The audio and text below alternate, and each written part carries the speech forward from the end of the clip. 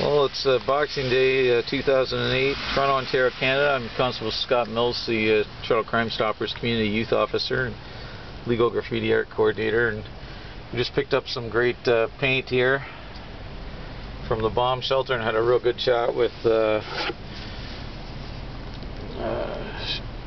Zion from the bomb shelter.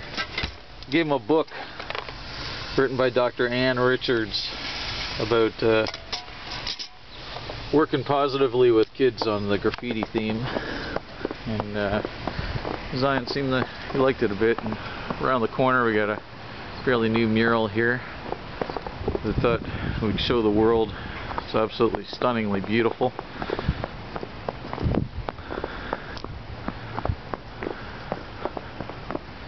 And this is around the Queen and Spadina area. If anybody wants to come and take a look at this, go to the intersection of Queen and Spadina in Toronto and walk west on Queen and then north on your first street,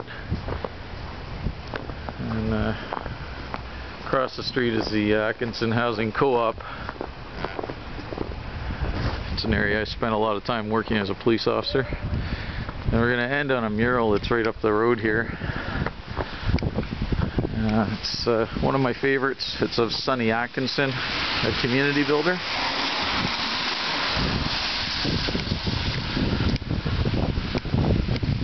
And it was done by the good people over at Scadding Court, I believe.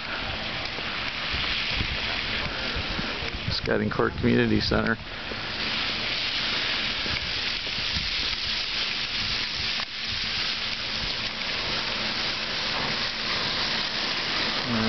It's a picture of a man, Sonny Atksinson, and he's building community, and this housing project's built after him, and it says Sonny Atksinson. This mural was created to honor the community work of Sonny Atksinson, who was a longtime resident of the Alexandra Park community. Sonny dedicated his time to making this neighborhood a better, safer place by settling disputes, improving street lighting, and breaking down unnecessary walls in the community. He is also instrumental in making the Alexandra Park housing project into a tenant-run co-op. The Atkinson Co-op was named after Sonny Atksinson for his contributions to this community. Graffiti, mural art, community building in Toronto, Ontario, Canada.